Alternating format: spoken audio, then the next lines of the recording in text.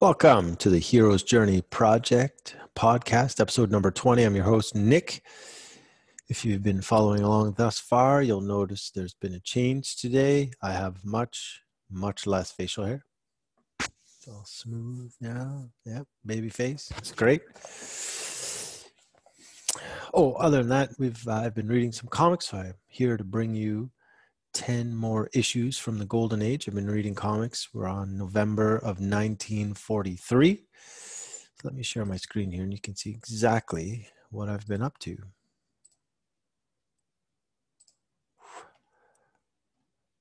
Okay. First up, we have Captain Marvel Jr., number 13 from Fawcett, November 1943. So you've got Hitler cover here. Looks like he's bowling them over. Strong straight arm to Hitler, Hirohito, and Mussolini. Got 3 Axis leaders on the cover. In the first story, Freddie Freeman is taken in by a wealthy couple and he attends school. Normally he's just peddling his papers, but now he's attending school. It's very exciting. Second story, you got Captain Marvel Jr. and Captain Nazi race to track down a briefcase that contains Nazi plans to take over the United States. Third story is Captain Marvel Jr. stumbles across Dr. Savannah's scheme to use a mirage projector to distract from his crimes. Last but not least, Captain Marvel Jr. locates the source of the poisoned newspapers. So you have a recent CGC 9.6 sale from September 2020 for $12,000. Again, I'm always impressed when you can find a 9.6 or anything really higher, 9.0 for a comic that's been around for almost 80 years. That just boggles the mind. $12,000 seems like a reasonable premium to pay for this issue with a Hitler cover, 4 Captain Marvel Jr. stories. Next up, Detective Comics number 81, DC, November 1943. First story, the Batman stories. Batman faces off against a new foe dressed like a musketeer named Cavalier, who sets up an elaborate scheme to steal seemingly valueless items. Now, this is the first appearance and cover of Cavalier. Like I'm mostly a modern comic reader for the most part. When I grew up, I don't know about Cavalier. Apparently he'll be back for quite a few appearances in the Golden Age. But I don't know him. Certainly I haven't seen him in the movies or TV shows or anything like that. Next up, Crimson Avenger must get his loyal ally Wing out of hot water when his playing reporter attracts the wrong kind of attention. So Wing decides to be a reporter, gets in all sorts of trouble. Seems kind of like a Gilligan Skipper sort of situation, but hey, what do I know? Most recent CGC sale I could find was a 7.0 from July of 2020 for $660. I feel first appearance and a cover of new villain for Batman. I guess this villain's not that well sought after. I feel like this issue could have gone for a lot more. I feel like it might have a little more value. It's a good cover, lots going on, maybe too much trade dress. Who knows? Next up, we have Flash Comics, number 47 from DC, November 1943. I'm not gonna lie, his cover just looks like a mess. I don't know, the Hawkman's on it, which is not really my favorite character. He's fighting with some gangster who looks like he's got some weird smudges, 5 o'clock shadow going on, jumping out of a can. I don't know. Why not? So I was reading 3 stories out of this issue. First up, Flash is hired by gangsters to play himself so that Flash will be framed for their crimes. So it's kind of crazy. They find a guy who looks like Flash to be the Flash. And it turns out they hired the Flash to be the Flash. Johnny Thunder ends up catching some Nazi saboteurs on his naval ship after his Thunderbolt is up to some mischief. So again, another story where nothing really happens with Johnny Thunder. I feel like they're really letting this character go. Nothing going on in the stories per se. It's not really a plot. It's just sort of everything happens by accident in these stories. All right, why not? I can see why this, based on the storytelling they're providing for this character, I can see why he fell out of fashion and didn't make it to the modern age. Anyway, Hawkman enlists the help of some hawks to track criminals and uncover where they're all hiding together. It's pretty handy having some birds you can summon to do your bidding. I should maybe look into that myself. You have a recent CGC 6.5 sale from September 2019 for $550, which I feel is pretty much on par with that last Detective Comics issue that I read before. And this issue is just Golden Age issue with 3 characters in it, 3 main characters from the Golden Age. You know, the last one was a Batman issue. You had a first appearance and cover of a villain. You know, 7.0 sold for $660. I feel that issue must be undervalued, certainly compared to this one with this awful cover. Next up, we have Green Lantern 9 from DC, late fall 1943. You have 3 Green Lantern stories in this one. This one's an interesting cover. I like it. Bit of action, something going on. Why not? Again, I believe this happened in the last Green Lantern issue where Green Lantern, the main character, the main image of him on the cover is not the same as the little sort of thumbnail avatar they've got in the logo. Why not? I mean, the artist could not make those more similar. No? All right. So in the first issue, in the first story, Green Lantern inherits a school for tough kids, and it leads him to catch some crooks that have eluded him. Crazy, huh? So inherits a school. I don't know if he gets to keep the school. This might be just a one-off where, I don't know, he just gets a school and then it's never mentioned again. Who knows? Second story, Green Lantern has his hands full when Doiby falls in love with the beautiful leader of a mob who is using him to destroy Green Lantern. Oh, women. Green Lantern is after some desperate men looking to steal items that will give them some courage and be leaders in their fields. You have a recent CGC 5.5 sale from October 2020 for $575.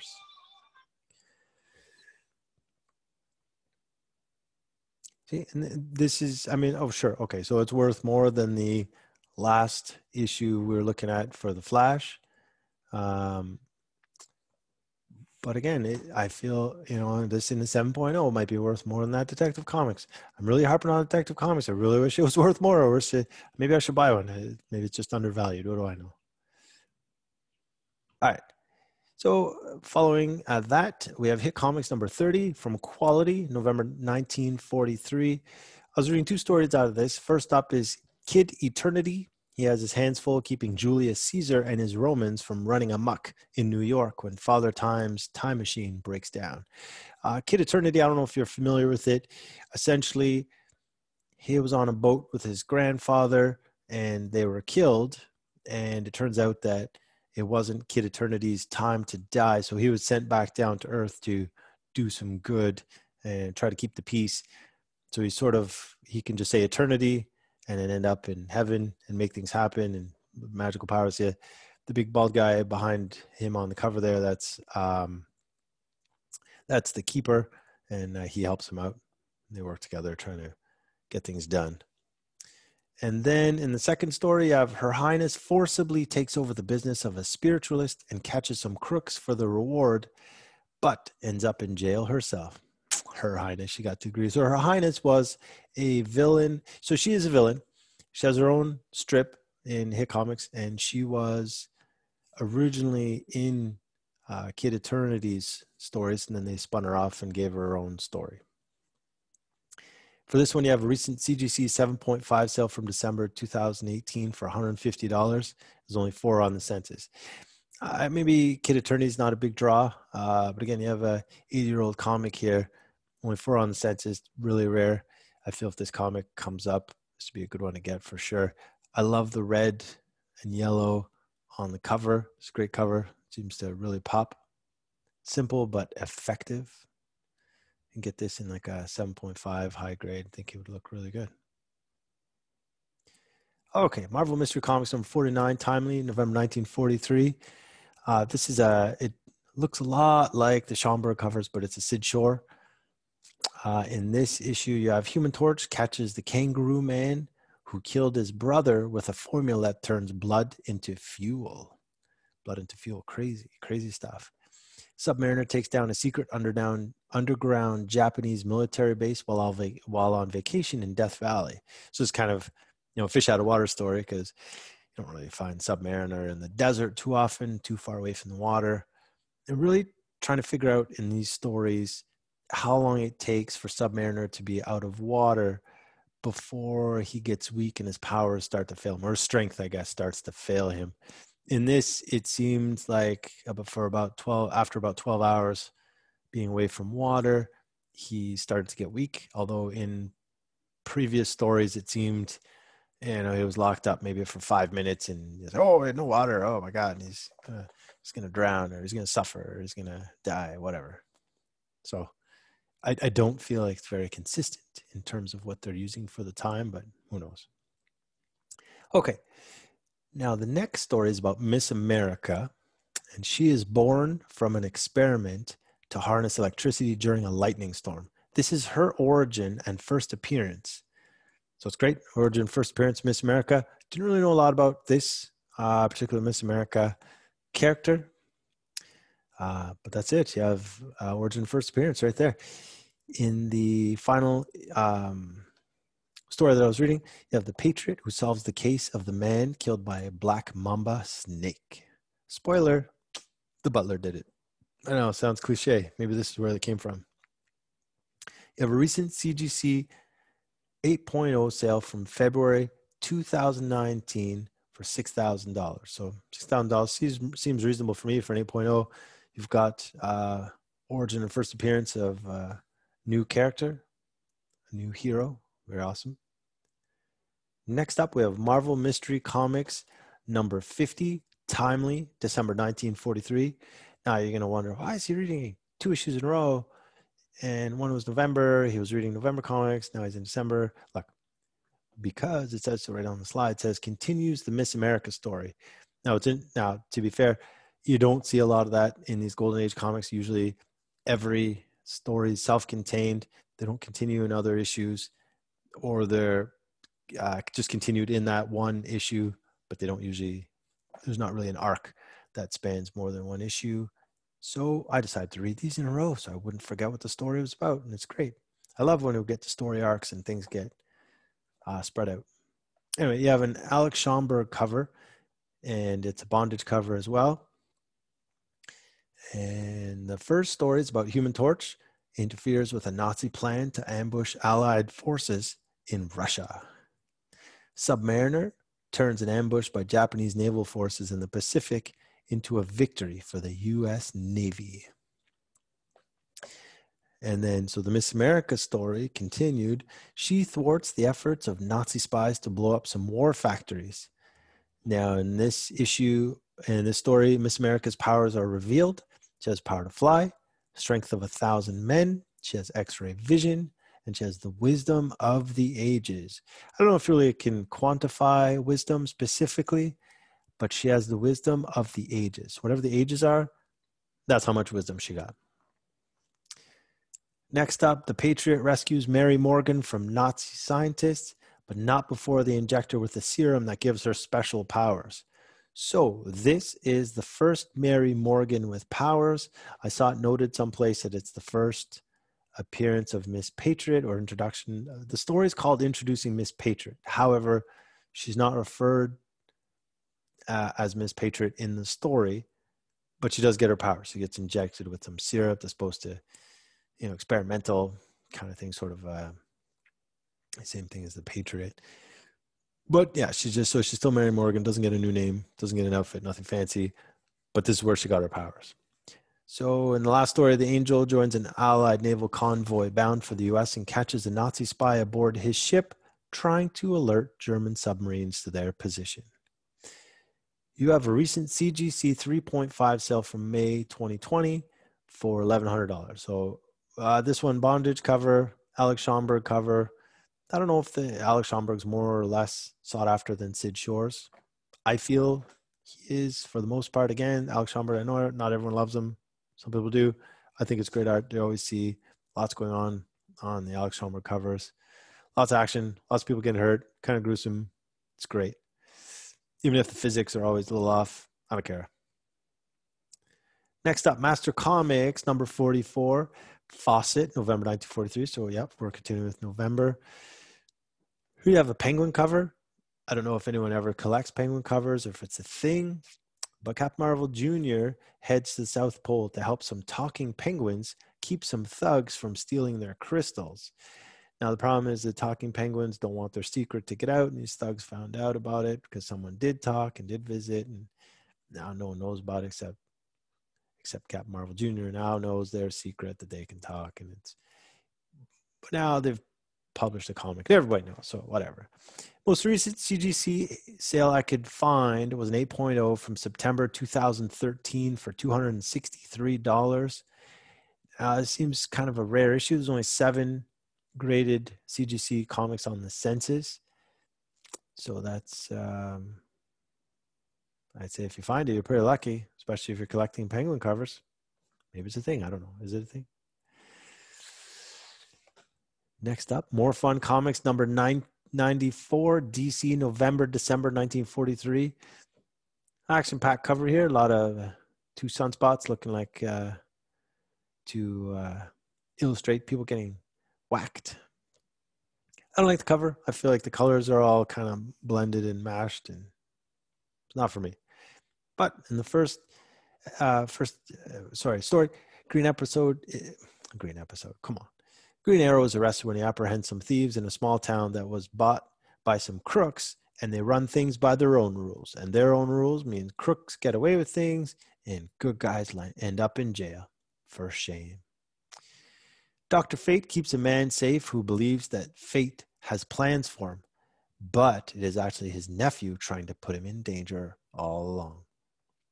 Aquaman helps a general accomplish his mission by maneuvering through Nazi-occupied Italy. Good job, Aquaman. Johnny Thunder takes a nap while Tubby Watts tries out the speed formula and finds out that speed is difficult to control. All right. The Spectre uses puppets to convince a lifelong puppet hater to appreciate them again. Now, I feel at this point that the Spectre stories have jumped the shark, fallen off the rails. I mean, usually originally in the Spectre's origin, Jim Corrigan dies, becomes a Spectre. He's supposed to rid the world of evil. He does this as a cop, but now they've got him, trying to stop a puppet hater from shutting down a puppet theater. I mean, come on. This is the evil he's combating now. Is the it's a big guy picking on little guy, just doing business. Saying, come on, it's terrible. I feel the Spectre. I mean, I understand the Spectre will have better stories going forward, but this Golden Age Spectre is really not living up to his potential. You have a recent CGC 9.4 sale from March 2017 for $2,718. 9.4 is impressive. Last but not least, you have National Comics number 37 from Quality. It's from November 1943. The only story I was reading in this issue was about Quicksilver. Quicksilver tracks down an elusive crook who turns out he's hiding in a suit of armor in a junk pile. You have a recent CGC 9.6 sale from November 2018 for $2,400. I don't know. I like this cover. It's got the purple covers. Don't see them too often. Got Uncle Sam on the cover. I don't know if that's well sought after, if people care about Uncle Sam, if they care about the huge face of Uncle Sam on a comic. Does that make it a patriotic cover? You have, it looks like Hirohito being chased on the cover. Not 100% sure. So does that make it more sought after? I don't know. You take your pick. I'm not going to say, I feel the guts of this book are probably not the most enticing. Cover looks good. If you're getting it graded, you're never going to read the inside anyway. So that's what I got this week. There's 10 issues. Still November 1943, except for that one where it followed into December 1943, which is kind of nice. I'd like to see more arcs. I hope these guys, hope we can get more of those spanning over a number of issues. That'd be great. Just like the modern comics. Thanks for tuning in. I appreciate your time. If you watch this far into the video, awesome. You're now my #1 favorite fan. Take care.